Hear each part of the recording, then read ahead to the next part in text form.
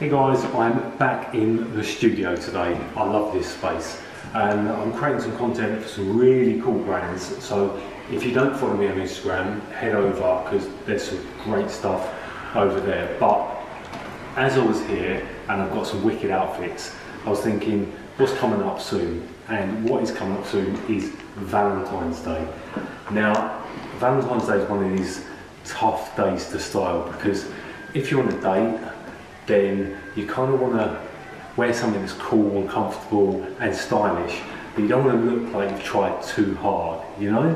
Because then you just won't feel comfortable in the day, you won't feel comfortable in yourself, and your own personality won't shine through, and that's the key. When you're on a date, you need your personality to shine through. If you're, I don't know, like going for drinks or going for a meal with your loved one as well, you still want to look nice, don't you? Even though you might be a little bit more comfortable with them and in their comfort, you still want to look nice. It's a special occasion, it's a special day. So, with that in mind, I've decided to put together only just two outfits for you to try this Valentine's Day. They're both casual, comfortable and stylish, like I said, so let me know what you think. So guys, this is the first outfit. Now with both outfits I kept the bottom half exactly the same, so that's the boots and the trousers.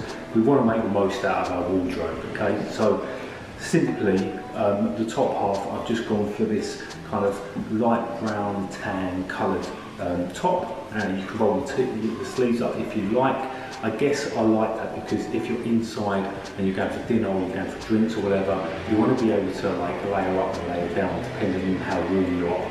Which is why I've also gone for a simple jacket or overshirt, whatever you want to call it, but it's more of a transitional jacket, so that works well for winter going into spring, just for different temperatures. And I think personally I feel comfortable in this and I like the way it looks. So this is my second outfit. It's pretty basic, to be fair. It's a leather jacket style, pretty much all black, but I have another jacket that goes really well with sort of black coloured clothing, and that is tan. One sec, stay there.